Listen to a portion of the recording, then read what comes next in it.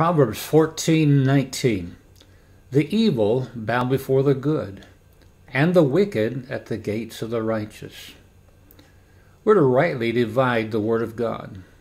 And this is certainly true in this verse, or you will render it false. For instance, the Bible declares everyone to be a sinner.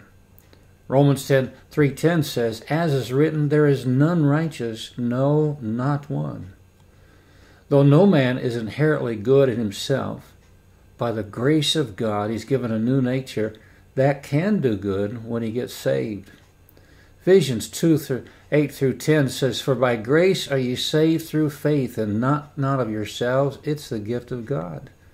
Not of works, lest any man should boast, for we are his workmanship, created in Christ Jesus unto good works, which God hath before ordained that we should walk in them. Good people do finish in first place, and rewarded by God in this world, but always in the next. Men often reason that it doesn't pay to be good as they see evil men seemingly successful. In Malachi it says, ye have said, it is vain to serve God, and what profit is that we have kept his ordinance, and we have walked mournfully before the Lord of hosts. And now ye call the proud happy, yea, they that work wickedness are set up, yea, they that tempt God are even delivered. But wisdom will tell us that what we so often see as successful is only temporary. The proverb, chapter 24, verse 19 and 20 says, fret not thyself because of evil men, neither be thou envious at the wicked, for there shall be no reward to the evil man. The candle of the wicked shall be put out.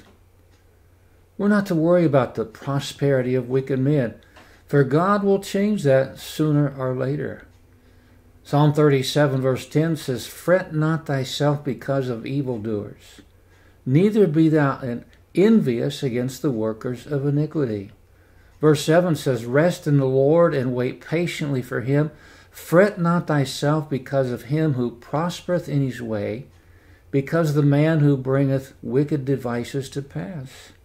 Verse 8 goes on, cease from anger and forsake wrath. Fret not thyself in any wise to do evil. Proverbs 24:19 says, fret not thyself because of evil men, neither be thou envious at the wicked. Haman looked at success, but he hung from the noose he had prepared for Mordecai.